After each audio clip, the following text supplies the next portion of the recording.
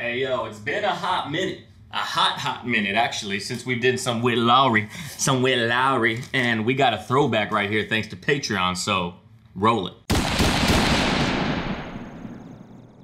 Welcome back to the channel, everybody. Channel's name is The Third Ernest. I'm Ernest Ariano the Third, y'all guys' third family. If you're new here and you're not subscribed and you like what you see at the end of the video, consider becoming part of this family by clicking the subscribe button bottom right hand corner. Now, like I said, today's request of some old throwback wit is John Demmer, or it could be John Demore, or it could be John Demer, or it could be John Demore, but he requested Cyborg Casserole. And yo, John, I appreciate you being a patron at the tier that allows you to get your request in, and I appreciate you requesting this track because it's been some time since we done some wit, and I know people on this channel like wit. And I just recently got into him like at the beginning or end of last year, beginning of this year. So I'm excited to do a throwback and see exactly where he's come from and what he used to sound like compared to now. This was uploaded in 2013. But yo, that's all that I got to say for now. Follow your boy on Instagram and on Twitter at TheThirdErnest, just like the channel. The links are down in the description below. And we got Witt Lowry, Cyborg Casserole, produced by B. Let. Let's get it. Yo. It's the holy shit, look how young this dude looks right here, bro. G. What the fuck you doing? She said you coming in my hair. I said I'm sorry, bitch, I aim high. Witty on a beat, I've been a beast since I was age 5. If y'all ain't hold up, this dude's talking about coming in somebody's hair because he aims high, like literally like aim for the head, aims high. Yo, that is not Witt Lowry's style anymore whatsoever. What in the fuck? Like I'm blown away. Witty on a beat, I've been a beast since I was age 5. If y'all ain't heard of me, I've been floating under your radar. While y'all be getting high, I'm skywalking like Darth Vader. See, nothing is being catered. Fuck you. I fly under the radar while y'all just high and skywalking like Darth Vader, like Luke Skywalker, who is Darth Vader's son. Just that little wordplay right there, bro. That's kind of nice, but also like his style sounds so much different than this, and his voice sounds different. He has a very young voice right here. Y'all be getting high, I'm skywalking like Darth Vader. See, nothing is being catered. Fuck you, I'm duly noted. Rapper and a scholar, motherfuckers can't question the focus. You talk shit behind my back, don't think I don't notice. I'm high class, bang your girl in the back of a Focus, and now she asking for yo, just talking about banging chicks and coming in people's hair and all this nonsense. Like, what? It's so funny to hear, knowing what I know about Witt from what I've heard from him, because I've heard like most of his most recent stuff. But like, yo, this is like, you could tell this is a young, immature rapper trying to be braggadocious on the mic, like trying to prove that he's got the pen game and talking about things that normal rappers talk about. And that's definitely not him from what I know from his newer music. And he said, I'm duly noted rapper and a scholar, can't question the focus, and then bang your girl in the back of a Focus. I'm high, like, yo, it's just not him anymore. It's like we're in a time machine right now. And now she asking for my dick, that's a freeload. And now you just an X-Man, bro, like Magneto coming in with a... She asking for my dick, that's a free load. Like literally like blow a load, like she asked for, that's a free load. And now you just an X-Man, like Magneto, like you're just her ex now, like ex-boyfriend, ex-girlfriend, X-Man, like Magneto, the Magneto's an X-Men. Bro, like Magneto coming in with a bam, like fuck Don Vito, we been fucking all night, I need my cock back, reload. This girl be like, Mark, I'm your... Fucking all night, I need a cock back, reload, Dan Vito. Like there's bars in here, it's just not him. Like this is him trying to be somebody that he's not, to prove that he's as good as he thinks that he is to people that I don't even know who he's trying to prove it to be honest. But the cock back, like, because like we've been fucking all night, like give me my dick back, but reload, like you literally cock back the hammer and you cock back like a gun. Been fucking all night, I need my cock back, reload. This girl be like, Mark, I'm your raps make me nauseous. I'm sorry, Mark's dead and he's the one with the conscience. I killed him last night with a pillow and a lockpick. I don't talk shit, motherfucker, I talk toxic. My brain is a mosh pit. I don't talk shit, I talk toxic. That bar, it's not really striking me as anything original because, like, I hate to say it, but he is a white rapper that's doing what Eminem already did, which is why Eminem is as popular and was as big as he is, because of his originality at the beginning of his career with like the Slim Shady Eminem like duo, like the two different personas that he had. So doing this right here, it's not anything original. And doing that type of thing on your track, that's the kind of thing that's gonna get a white rapper compared to Eminem the most. And that sucks because Eminem obviously sets a high bar for a lot of white rappers, and the ones that follow in his footsteps or fall within the shadows that he produces. Like if you do anything even just remotely similar to what M has done during his career, they're gonna say that you're trying to be the next, well, you know, big white rapper like Eminem. My brain is a mosh pit, they yelling. Witty's lost it. I'm fly as a rocket, you fly as an ostrich. They asking for beef, I got these raps made of sausage. You wanna battle me? Well, motherfucker, that's nonsense. These rappers want beef. Well, I got these raps made of sausage, like beef, like static, like they want to beef with me on the mic, but raps made of sausage. Sausage is literally wrapped in a, I don't even know what it is. It's a casing. I don't know what it's made out of. But anyway, the rap W-R-A-P versus R-I-P, these raps made of sausage. And he says, I'm fly as a rocket, you as fly as an ostrich. Because ostriches are flightless birds. They don't fly at all. And these are the kind of bars that like I know are good. Like I know I should like them because of his creative ability to come up with like this wordplay that he's coming up with. As like we're only 54 seconds in and I've dissected a lot already just from hearing this track once.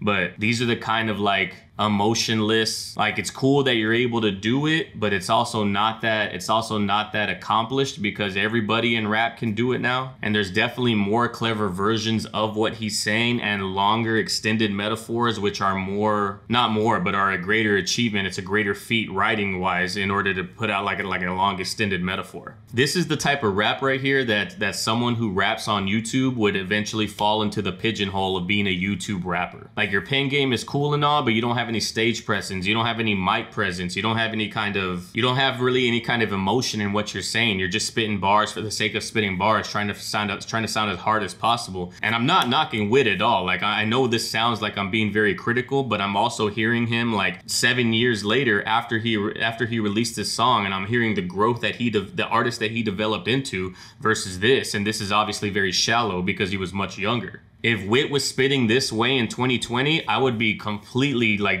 destroying his ass right now. Like I would be going in as a critic. I would be going hard. Like, yes, okay, your pen game is cool, but this is shit. But this is not shit considering how young he was. This is like the foundation for what eventually he would mold into be the artist that he is. The artist that he is today puts away similes and metaphors that are kind of just pointless and meaningless for more emotion-filled bars. And that's the Witt that people love. I'm fly as a rocket, you fly as an ostrich. They asking for beef, I got these raps made of sausage. You wanna battle me? Well, motherfucker, that's nonsense. Rap game phenomenon, coming for the top and I ain't even got a condom on. S on my chest like I'm straight out of Comic-Con. Girl, stop talking, got some meat for you to slobber on. I took a trip that. See, like these bars are not him, bro. And I want to say like these bars weren't him either in 2013, but he just knew he had to say what he had to say, and he had to write his way out of this stigma that he was more than likely gonna have. He had to show that he had that pen to be able to keep up with other artists that were talking about this. Coming for the top and I ain't even got a condom on, and S on my chest like I'm straight out of Comic-Con, like someone who goes to Comic-Con and dresses up as Superman. All of these are just very simple bars, and he just happens to be doing them back to back to back. And this is what I'm saying, like his writing has matured. Out of Comic-Con, girl, stop talking, got some meat for you to slobber on. I took a trip to hell just so I could battle demons. Met a girl, I call her Great White, she always swallows semen. Took a minute to evolve, and now I got the fans fiending. Need a girl with a rack in the back of a 4 Seasons. I'm a crazy. I need a girl with the rack in the back of a 4-seater, like that rhyme scheme right there. But again, like there's nothing within these bars that's not really impressive. These are very straightforward lyrics. Maybe straightforward for me. I don't know about everybody else that's listening to this, but these are very simple bars. I took a trip to hell just so I could battle on my demons. I got a girl, call her Great White. She's always swallowing semen. Like semen, Great White, like the Great White that's in Jaws. Like swallowing humans, but swallowing semen. Like just that wordplay between that. It's good. It's just nothing though. Crazy white 2 chains. You can call me 2 knives. Nerdy little Wayne with the presence of a new guy. Y'all see my greatness, you ain't looking through your 2 eyes. They told me I had competition. Look around, do I? Who knew I would be your girl's favorite MC? Back when we were in high school and you were bullying me. Now you the local bar hero, and it's funny to see. I drop kick you in the face and break your back with an E. And this song is just it's good. They told me I have competition. Look around, do I? You're looking at greatness. If you're not seeing greatness, you're not looking with your 2 eyes. You used to talk shit about me in high school, but now you're just the local bar hero. You're someone who never made it, never lived up to what you thought you could live up to, while I'm over here chasing my dreams and doing fantastic at it. And this production right here is so 2013, bro. This is so Young Money, Cash Money, YMCMB. It's just so funny that it sounds like that. Kick you in the face and break your back with an E. And this song is just foreplay. You hear Mike's a rapper now? Haters yelling, no way. I'm sorry, fake friends, but I won't miss you like a snow day. If you coming after me, I'll leave your rats in the back with dope.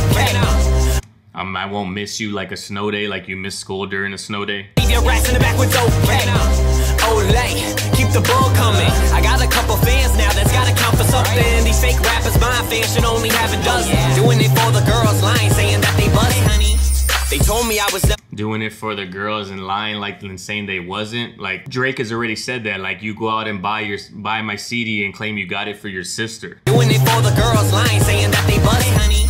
They told me I was never good enough. Skinny white boy from the burbs wasn't hood enough. I couldn't make a team because my body wasn't big and buff. I never got the grades because I never really gave a fuck. Oh, I never be shit? Well, fuck you for doubting me. They call me a loser while I rock the name proudly. Now every accolade that I receive, I make a tally at a party with some liquor and the girls are yelling, drown me. Witty's still the meanest, still a motherfucking genius. Just talking about all his adversities that he had to come up with in the game, and I'm sure there were plenty because look how he looks. Like he's just a white dude on the mic, and anybody that's a white dude on the mic trying to come up is gonna automatically get the comparison to one of the greatest rappers that's ever lived, and that's an unfair comparison to make. But you can tell in this song though that he does not have his own style just yet. He doesn't have a persona on the mic. He's trying to sound like he signed a Lil Wayne, like he's signed a Young Money, Cash Money, because it sounds like a beat from there. He's talking about the things that Lil Wayne would talk about. He's trying to sound like Drake in some portions because those were the winning formulas in 2013, but they were winning formulas because they fit the persona, they fit the person that was rapping them. And that's what I mean by like this is a good foundation because it shows the potential that he has as a rapper. It just didn't show any kind of personality that was his own. Liquor and the girls are yelling, drown me. Witty's still the meanest, still a motherfucking genius. Gave your girl a big bang, I think I made her come Venus. I'm a samurai boy. Gotta give your girl a big bang, think I made her what? It's still a motherfucking genius. Gave your girl a big bang, I think I made her come Venus. I'm a samurai boy. Come something. I couldn't hear what he said. It's obviously some kind of wordplay with Big Bang and the Big Bang Theory. Anybody that know, is it possible for me to look these lyrics up? I don't know how easy it's gonna be to find these. Cyborg Casserole. It should be with that name, Cyborg. Bro, the song is so old, it's on AZ lyrics. I haven't used AZ lyrics in so long. Gave your girl a big bang, I think I made her come Venus. Like, yeah, I was talking about the Big Bang, but like that line is just nothing to me. All these lines are just nothing to me. Still a motherfucking genius, gave your girl a big bang, I think I made her come Venus. I'm a samurai. Alright, that line's a little harder now that I know the line before it said I'm a motherfucking genius, because like Big Bang Theory, they're all geniuses on the show. Girl a big bang, I think I made her come Venus. I'm a samurai boy, slaying bitches with my penis. Last pharaoh on a beat, I got the people saying lead us, feed us, feed us. I started this shit back in my high top Adidas. I've come a long way since, it's witty, nice to meet ya. A beast on a beat, but they still try to leash ya. They can't beat ya. A beast on the beat, but still they try to leash ya, like you leash up a dog who's a beast. That's the tight line. And obviously the samurai, I'm a samurai sword or whatever, I cut a bitch with my dick, that's all straightforward. Like all of these sex lines, they're not hitting as hard as they normally would because I know that this isn't him. This isn't the style that he eventually became. They still try to leash ya, they can't beat ya. I'm behind Twitter, you some low-life scum. I may not have a million views, but you ain't got one. So take a seat for a second, put your thinking cap on, and realize through your eyes you a low-life bum. This track is almost done, and all I did was talk dumb shit. At least I'm having fun and telling off a bunch of dumb bricks. Never was a cool kid, I'm something that they wasn't. Yeah, creative, musically a native. At least he's acknowledging that all he's doing is just spitting like freestyle bars. He's not really saying too much. Creative, musically a native.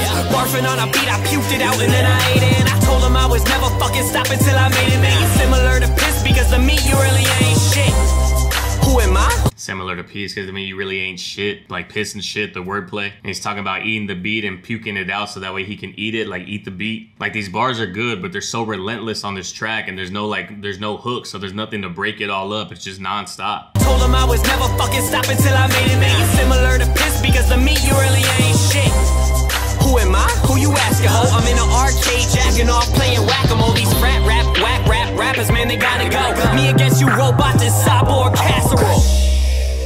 Nah, it's dope to end. That was dope to end the track on that. Me versus you robots, that's a Cyborg Casserole. Cause like he's literally eating all of these rappers alive. And everybody's a robot because they all sound the same. They all sound very mechanical. One could say that he sounds very mechanical in this track as well. He's trying to conform to a sound that isn't him. So he is also being a cyborg in this sense. At least now, I'm obviously saying that hindsight is 2020, knowing who he is now. But yo.